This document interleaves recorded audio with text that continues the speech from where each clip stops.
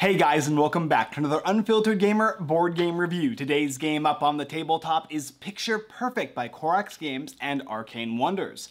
This is a 2 to 4 player game for ages 10 and up, and it takes roughly about 45 minutes to play. And in the game Picture Perfect, you are playing as the host of a dinner party.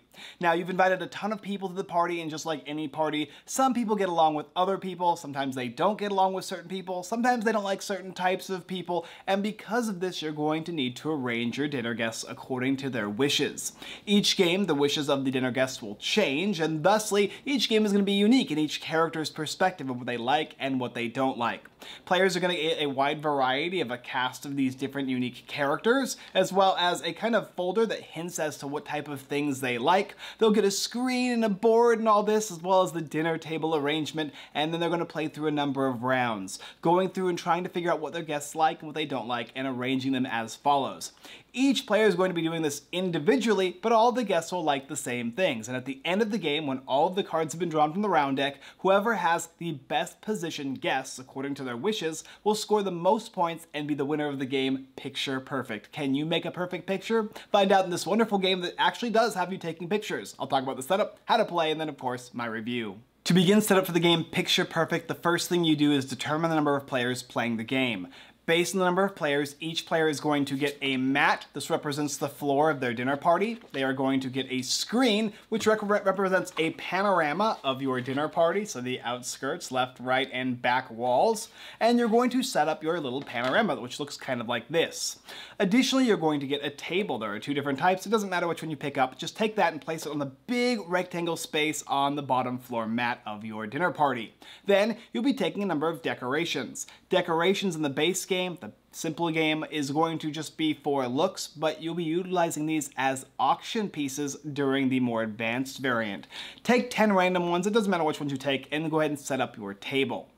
After that, you're going to then shuffle these cards here. These are called like direction cards. Basically, once you've shuffled these, depending on the number of players you're playing with, 3 to 4 cards for the 3 to 4 player game, and then there's also a 2-player variant as well where you take those cards and place them within reach of all players. Give everybody a VIP card. These cards are going to be useful secret cards that you can place in envelopes, and then of course envelopes. Give each player a number of envelopes based on the number of players, and the rest will go in the middle. In a 2-player game, each player is going to get 5 envelopes, and there's going to be 4 in the middle. Each of these envelopes is going to have 3 unique cards in them, and these are cards that discern what your guests like and what they don't like. Before you set up the game, hopefully you have made sure that you shuffled this deck of cards up and dealt 3 for each of the envelopes. The last thing you need to do is give each player a number of the characters. There are 4 sets of characters, and for each player playing the game, you'll give them a set of all of the characters, and there's quite a wide variety of cast and crew members. The last thing is you're going to be giving each player a little victory point marker, which you can just set aside for the end of the game, and somebody will start with the starting player reference card. From there, go ahead and set aside any of the characters you're not utilizing, or boards and screens and decorations, and then you're ready to play the game Picture Perfect. Playing the game is even easier than setting the game up. Basically, once you have your characters with all of their likes and dislikes in these little envelopes here, you are going to be able to go through them and look at each of the cards in the envelopes. Make sure that you never switch cards from one envelope to another. These are for the specific person and their likes and dislikes. And remember, they're always going to be random each game. So when you take a look at them, you're then going to have the opportunity to place any characters that you would like. You can always go back in and look, but you can never take out more than one set of cards from an envelope at a time. So I could take out these guys here, but I'd have to wait to take out these guys until these guys have been put back. So only one at a time, 3 cards each. Sometimes the cards are going to say something like, oh, you have to place this character in front of the table. You have to make sure that this guest is able to be seen, and this guest does not want to be near the dog. And so you're going to accordingly place your character in one of the squares along the dinner table on this player mat board here. And once you've gone ahead and chose any of these specific guests or casts of characters and placed them down, everyone else will have that opportunity to do it at the same time, and then you're going to follow the card here. So after all players have looked in your portfolios and freely rearranged any of your figures, at any time you can always move these guys around, then you're going to reveal the top card of the exchange deck and read that card aloud. Now I'm playing a 2-player mode, so I'll go ahead and take these guys away. and I will make sure that I set aside the auction cards. I've shuffled this deck up, and I'll draw one of these cards here. The first card is gifts, and it says both players give 2 envelopes to the other player. So what I'm going to do is take 2 of my envelopes, and I'm going to trade them with Callie over here, and she will give me 2 of hers. Once you have gone ahead and done this specific thing, the revealing of the exchange deck, you're then going to follow the directions on the card and then discard the used exchange card and pass the reference to the next player. From there, once again, all players will look inside their envelopes. They will place any new guests or rearrange their previous guests however they'd like, trying to keep track of which characters want what and what they don't want, because you may never see a character again once you pass it. And rinse and repeat. Draw a new one of these cards here, follow the text on the card, and then go ahead and pass the player marker, and then place out more figures. You never have to place out more figures than you want to. Even if you've looked at a character and you don't think you're able to satisfy the goals of the character, you don't have to place them, but you're always able to take and place them off and on, up until, of course, the last card of the deck. After the last card of the deck gets revealed, and then you're going to finish the game off by placing your characters down and scoring. Scoring is pretty interesting. Before you score, what you're going to do is you're going to take your camera and take a picture of your panorama of guests. And once you have done that, that'll be used for reference, because sometimes guests are going to need to be hidden from view or need to be in front. So even if you want a character on your specific location, you might want to have them hidden so that you can't see their face or something along those lines. And so after you've taken your picture, you're going to take this little panorama portion here and you're going to fold it down. This is going to be your scoring area. How you score is pretty simple. You'll take your marker and you'll place it on 0, and then you will check, everybody will check each guest one at a time. The first one you'll check and you'll look at it. Okay, this is the corgi. The corgi wants to be in front of the table, and it wants to be seen. It wants to be next to this specific lady. If you get at least one condition correct, you're going to get 1 point. If you get 2, that'll be 3 points. If you get all 3 of the 3, you'll get 6 points. And if you get none, it's -3 points. If you don't place a character, it's 0. There's also the last final little thing here, which is also kind of a variant. You don't have to include it if you don't want for your first game, but they're VIP cards. You can give each player a VIP card at the beginning of the game, and they can place these in any of the envelopes that they get at any point, and that will score double points for that specific character. So for instance, if I wanted the corgi to score double points, maybe I know I'll get all 3 of his conditions, I can stick this VIP card in here. Now remember, the sooner you do this, this might get passed to another player and they might be able to see the VIP card, and thusly they're going to know that this is a double point valued character, so they'll want to utilize it. And that character will just be worth more. So if I got all 3 for the corgi, which is 6 points, and it had one of these VIPs in it, that would double to 12 points. And if there's 2 in there, it's 18 points. You'll track your victory points for each of the different envelopes moving along this track here, and then you will determine who has the most. Whoever has the most at the end of the game is the winner of the game Picture Perfect. Yep, it's that simple. Picture Perfect is a memory game, and it's also a spatial reasoning game. Your objective is to go through the envelopes that you receive and do the best you can according to the wishes of the character to place them on the panorama accordingly. However, sometimes their wishes might contradict each other. Sometimes maybe the dog will want to be in the front row and in the back row, in which case you may never get to accomplish more than 1 or even 2 of their objectives. Thusly, you're going to be scoring less points. And as you know, the less objectives you score, the lower amount of points you get. Additionally, some characters' wishes just might not be able to be met at all based on when you receive the envelope. If you wait too long and you pull the doggo out, and it turns out that he wants to be in the front row, but your front row is already filled, and you know you're going to be scoring a lot of points on those, it might not be worth it to place the doggo, and so some characters will be left out. You can also try and place as many as you possibly can to score as many as you possibly can, and it's really going to kind of determine based on your ability to remember what was in the previous envelopes and what placements are permissible, and how you can arrange your panorama to still score as many points for each of the characters as possible.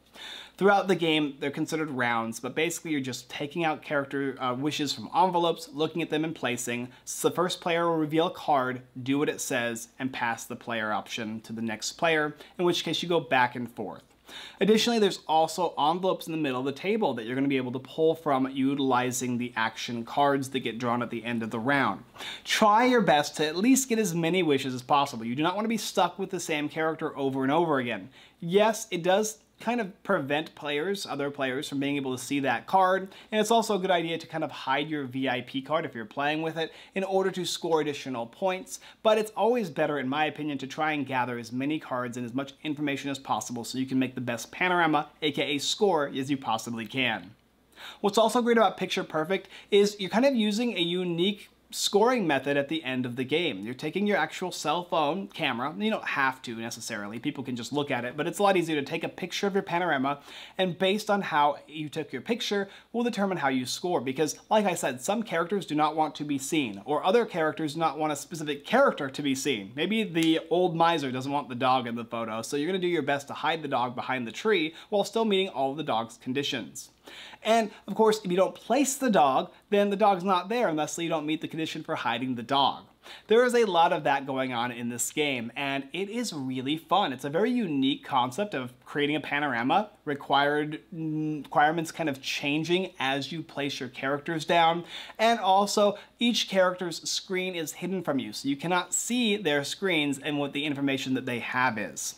The VIP card is an extra bonus, and the auction method is also a nice twist to the game, but the basic game on its own stands out very well. It's quick and easy to teach, it's easy to set up, and it's very simple to play. A couple qualms with the game is the first thing is you have to punch out all these characters and play standees with them, and they are each different sets, and there are a set of 4 of them with 3, 6, 9, 15 of them, so make sure you put a baggie for each of the 15 character sets for each of the players each time you clean up the game. It's not a huge deal, but if you get a mix and match, it could take quite a bit of extra time that's not necessary to set up. The main thing is sometimes you'll pull a character out and all the conditions do not work because they're all contradicting. I know there's no real way to kind of fix this issue, I guess, unless you made them all unique, but sometimes when the character wants to be in the front and the back and then also wants to have his buddy's face hidden, and you're like, I can't accomplish any of these goals. So you have to kind of, maybe it's not even worth playing that character.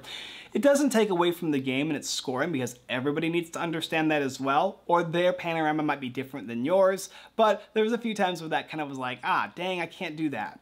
The other thing is, sometimes, potentially, you might kind of get screwed. You might have a character or characters you've never seen that are either in the middle or somebody has held them the entire game, and you don't get the opportunity to ever see that character, but a lot of your other characters want that character on the board in some way, shape, or form. And so, without knowing, you might place a character that scores you negative points, and you come into these decisions where you have to determine, is it actually worth it to place the character down at all, not knowing his requirements, or is it worth just is it worth placing there just to get the points from your other characters and crossing your fingers and hoping, because negative 3 points can definitely hurt you in this game.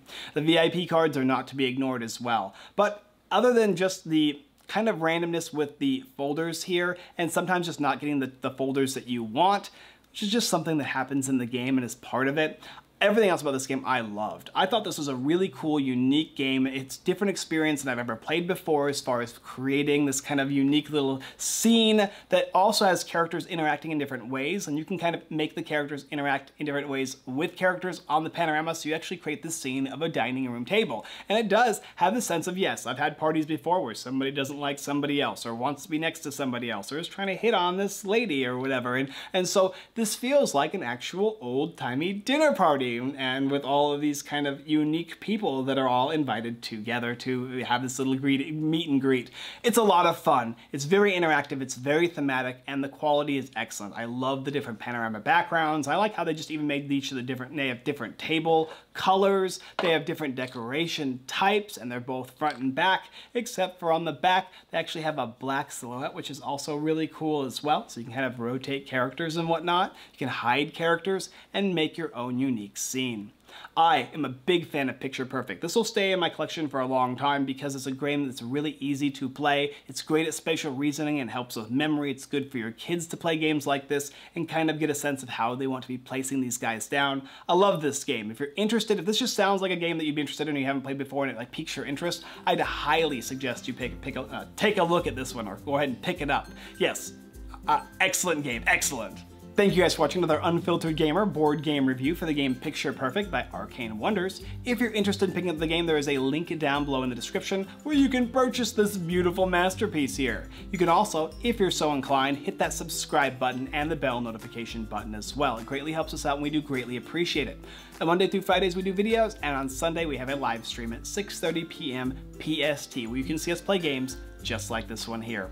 That's pretty much all I got this time, guys, and as always, I look forward to creating a picture-perfect memory with you next time.